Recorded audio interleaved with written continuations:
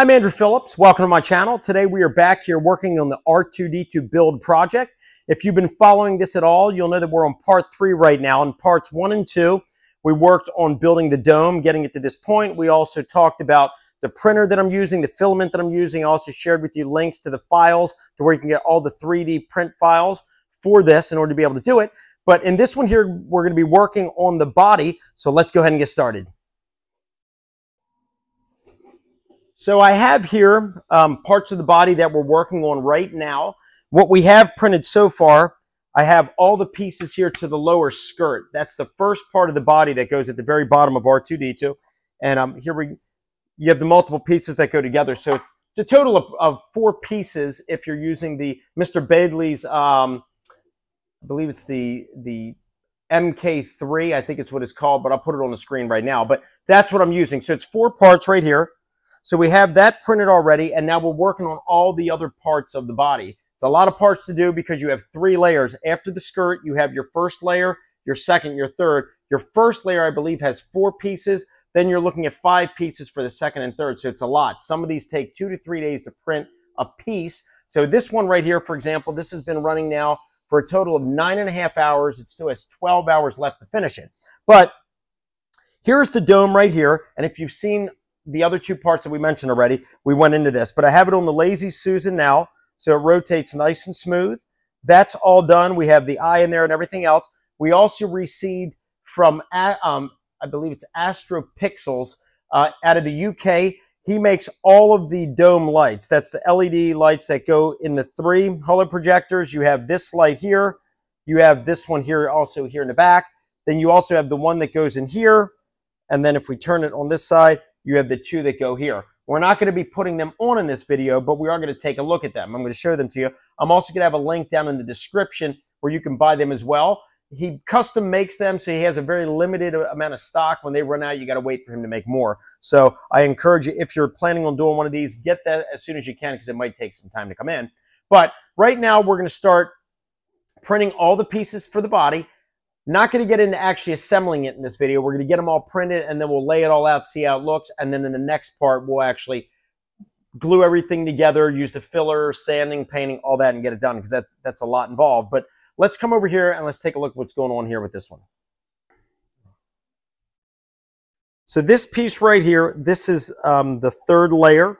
This one here, it's going to take a while to print, but I've just been running this thing around the clock. This is a really good printer right here. We have the Sovol SV06 Plus. So this has the bigger print area over here. This is the 300 by 300. If you've got a smaller one, some of the Mr. Bailey files, he's got them sliced up a little bit more for smaller printing areas. But for this one here, it's actually working out really good. I'm very impressed with this printer.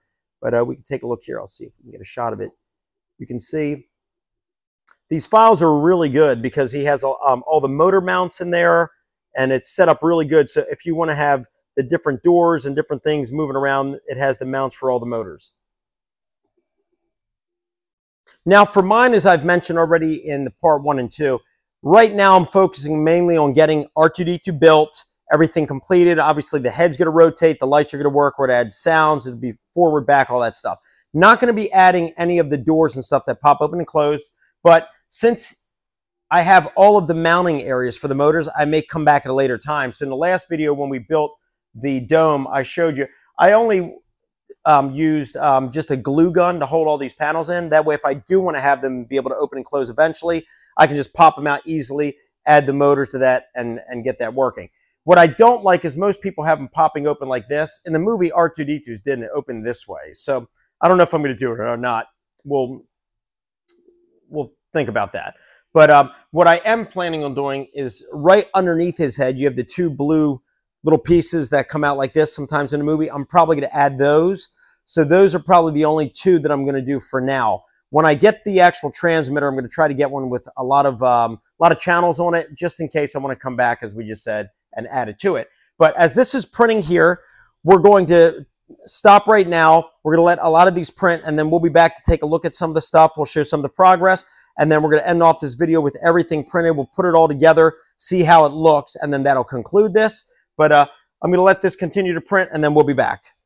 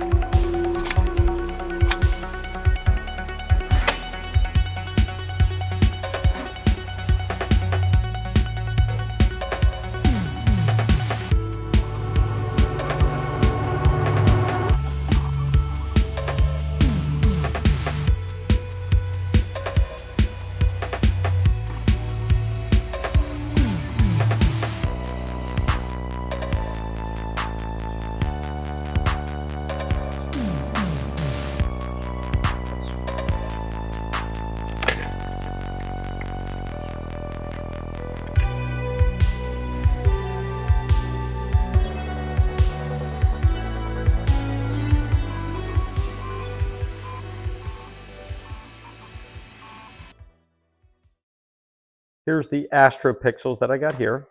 If we open this up, I'll show you what it comes with.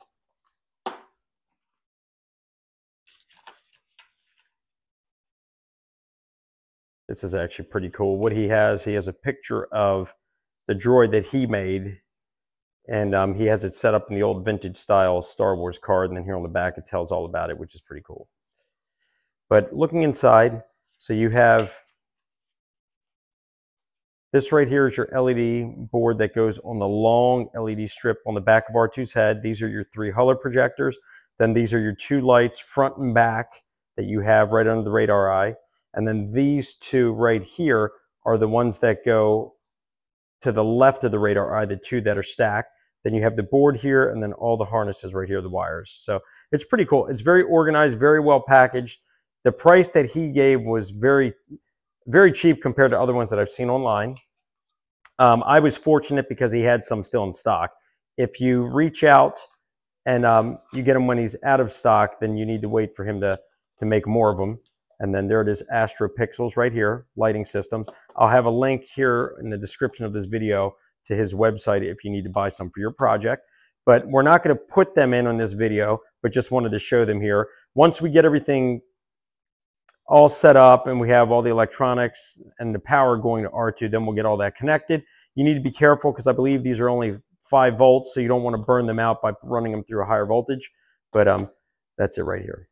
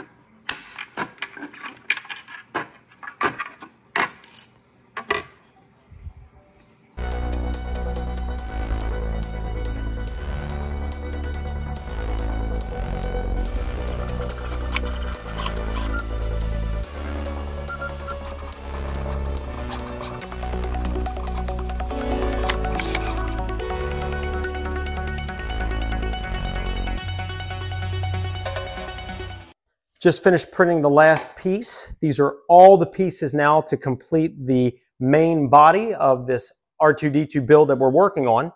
But let me get a close-up and let me show you all these pieces. Pretty big pieces here, like we have like this one here.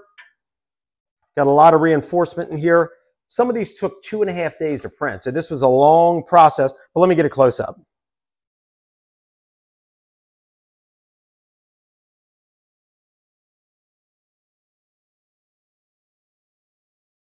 So now that we have everything here, we're coming up on the close of this video. The goal of this video was to get all of this printed. In the next video, part 4, we're actually going to start putting it together, meaning that we're going to epoxy it and glue it together. There's also some support rods that go through it. We'll get all that in place.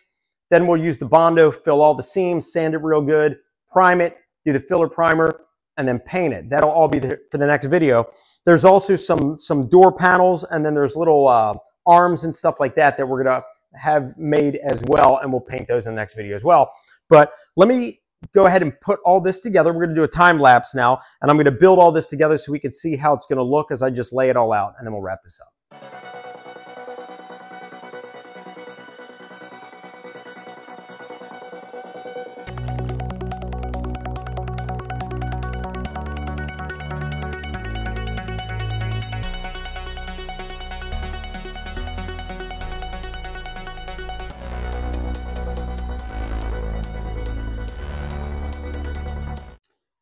Well, here it is all together, and you can see the size of this thing. This thing is big. And as mentioned already, a lot of hours, a lot of days to print all this, but these parts are very thick and reinforced. It all goes together really nice. So in the next video, like I said, we're going to actually glue all this together. I'm going to be using JB Weld epoxy because we want this to be more structural. We use a lot of super glue on the dome piece because not too structural, but this one here is holding a lot of weight. You're going to have a lot of mounts for the motors and all that's going to go in here. But you can see here on the front, we also need to print the door panels and the different vent pieces that go around on here. So in the next video, we'll be getting all this together. We'll be epoxying it together, filling it, sanding it, painting it, and then we'll work on printing all the accessories so we can print and epoxy, paint, and do all that with them. That way this entire main body will be done along with the dome, and then we'll be able to move on to the legs. But let me get a close-up. You can see this up close.